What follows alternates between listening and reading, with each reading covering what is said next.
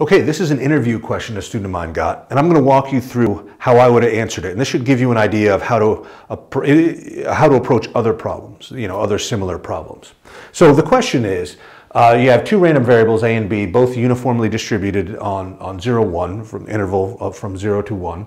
And they're independent. There's no correlation between the two. And so the question is, what's the probability that the sum, A plus B, is less than 0.1? Now, first, it's always, first you can kind of take a breath. You're always nervous in an interview, but in any interview question is going to test some idea of finance. And right here you can realize this is the sum of two random variables is probably going to be a diversification question. So what we're going to see here in our answer is the power of diversification. So kind of starting there, I know that. But, and I know to answer this, I can use a convolution. So that would be the formula if you were to get this on a homework question, and you would write out a convolution and find the probability density function. In an interview, though, the question that you're getting probably doesn't require you chugging through all that mathematics. So I can kind of simplify this in my head and say, can I take a more simple approach to finding this probability density function, and that's what we're going to do here. So the simplification I'll do is I'll probably just say, okay, well, let's imagine quickly that this is discrete and see if that gets me anywhere. If we can imagine this is a discrete distribution.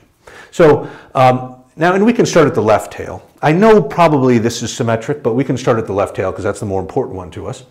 So let's assume that it's discrete. And what we can kind of do, well, first I should mention, we already know that this is going to be defined over an interval 0 to 2, right? So I know, this is going to be where our probability density function is. So let's start at 0. So I can kind of think if this is discrete, and why not just say, okay, let's take 0.1, 0.2, 0.3. I might have to make this a little longer, kind of consider intervals like that. It coincides with this as less than 0.1. So I can kind of look at this and say, okay, well, how many ways could I get a 0, right? Well, I can only get 0 if both A and B are 0. So I can sit there and go, okay, if A is 0 and B is 0, right, that's one way that I can get this. But if I go 0.1, how many different ways can I get this? Well, if A is 0 and B is 0.1, if B is 0.1 and if A is 0.1 and B is 0. So there's two ways that I can get this, right? And continuing this, we'll go, okay, well, let's just, because it doesn't take very much time to kind of figure these out, and, you got a little scratch piece of paper. So what about 0.2? Okay, well, I can get this if I have 0.1 and 0.1, but then if I have 0 and 0.2 and 0.2 and 0. So now this is 3. And now I have a pattern, right? And now I see the answer, right? And you can do a couple more of these, but what you realize, this is going to increase linearly. There's one way to do it, 2 ways, 3 ways, and there's going to be 4, 5, 6, and so forth. And this should kind of click. You can also, you might be familiar with this if you look at the probability of rolling dice, rolling 2 dice, rolling a 2 or a 3 or a 4, and that's what's going on here. So right now I know this is linear, right? And I know the expected value is going to be 1, right? So I know the expected value of this is 1, and this is going to increase linearly. I don't need to do the full probability density function, but I know I have this increasing linearly up here to 1 and then decreasing to 2, right? So that's 1. Of course, I only need this here. And note, now that I know that this is increasing linearly to 1, right? Then I know this, this has a slope of 1. So I can just use the area of a triangle, right? And again, any interview question is going to have easy math like that, right? So it's not going to, so it's not going to make you integrate over something, some curvature. It's just going to be, the area is going to be the area of a triangle.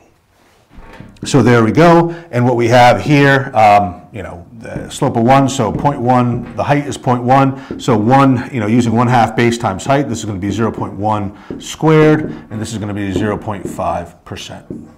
which is going to show you the effect of diversification, right? So this is quite low relative to, if you have a uniform on 0.2, right? So in sum, how did we think about this? We thought about it in two ways. First, we kind of recognize that there's going to be some diversification aspect here. So whatever result we get should show the effect of diversification, which it does. And then we simplified the problem a little bit and started, simplified it, and sometimes you might simplify it in such a way that it doesn't get you anywhere, but we simplified it and started looking at it and doing some simple calculations, provided us with the answer. That's the thing. If it doesn't, you want to do simple calculations. So because that's what's going to be in an interview question.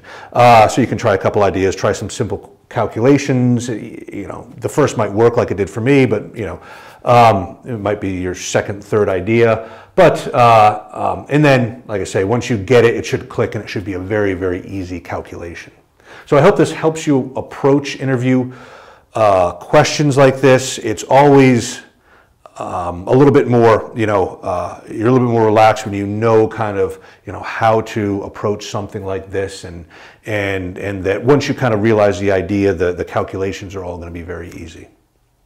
Okay, and also if you want, if you do have any interview questions you would like explained, always feel free to throw them in the comments or something. Otherwise, have a great day.